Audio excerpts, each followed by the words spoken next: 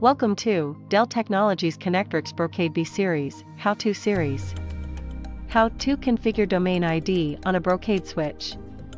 Reference Dell Knowledge article number 189866.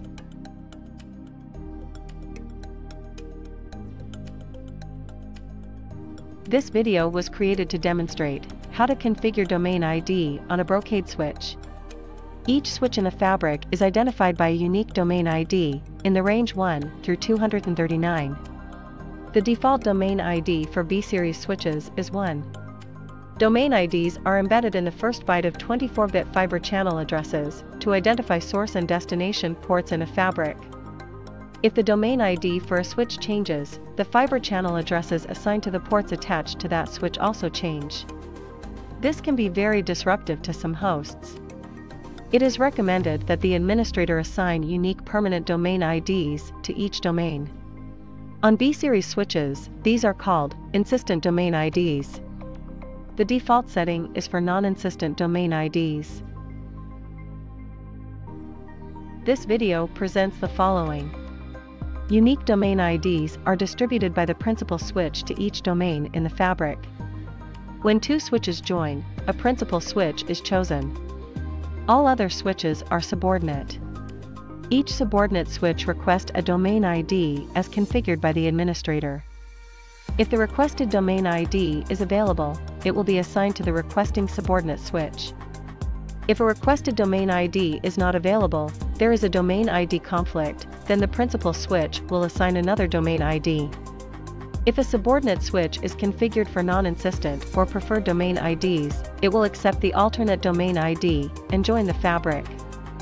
If a subordinate switch is configured for an insistent or static domain ID, it will reject the alternate domain ID assignment and segment or isolate itself from the fabric. When to do this? Changing domain ID is a disruptive operation. The process can take several seconds, during which traffic is delayed. It is recommended to configure these when the switch is first installed or when a virtual fabric is created. Although domain IDs are assigned dynamically when a switch is enabled, you can change them manually so that you can control the ID number or resolve a domain ID conflict when you merge fabrics.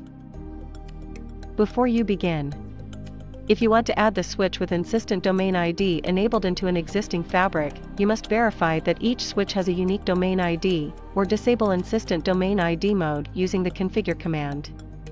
Use the following procedure to set the domain ID. Log into the switch with an admin account. Enter the switch disable command to disable the switch. Enter the configure command. Enter Y after the fabric parameters prompt. Enter a unique domain ID at the domain prompt.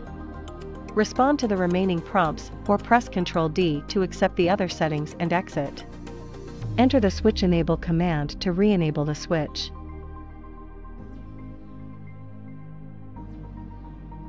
Enter the fabric show command.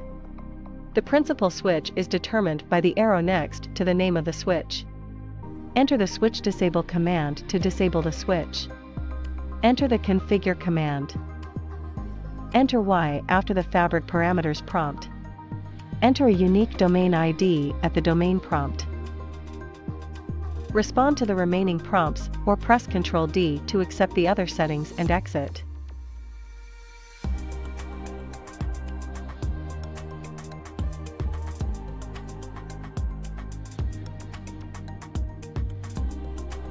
Set insistent domain ID mode to make the current domain ID insistent across reboots, power cycles, and failovers.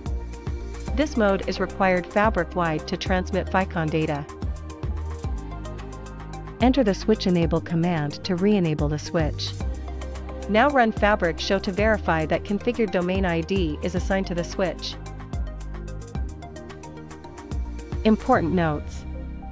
Keep the following restrictions in mind when working with domain IDs. Do not use domain ID 0. Using this domain ID can cause the switch to reboot continuously. Avoid changing the domain ID on the FCS switch in secure mode. To avoid future conflicts and unexpected changes when additional switches are enabled that might be assigned the default ID, it is recommended that you change the default ID to an insistent domain ID. Refer to the following for more information.